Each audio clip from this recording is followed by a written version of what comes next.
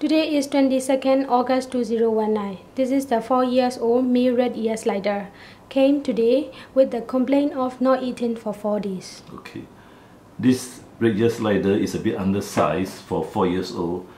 Normally it should be longer. So it could be due to his fussy appetite. It eats only pellets. So we did the X-ray, and and X-ray shows that the male organ is radio dense. So I suspect that there may be an infection of the urinary tract. So now I'm giving an injection of antibiotics. Now normally I just give a subcutaneous one. Now, so just under the skin, Prep plus Betril diluted with normal saline. Now I will do both sides because it's too much on one side. It's under the skin, and let me have this side.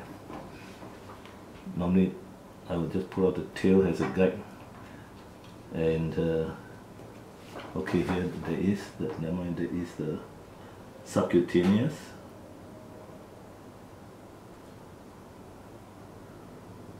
Okay, saline, Prep plus Betril. Okay, come turn up here. So tomorrow we will check whether appetite is returned back. You have the pellets, right, from the owner? Okay, so that's it. This is the injection.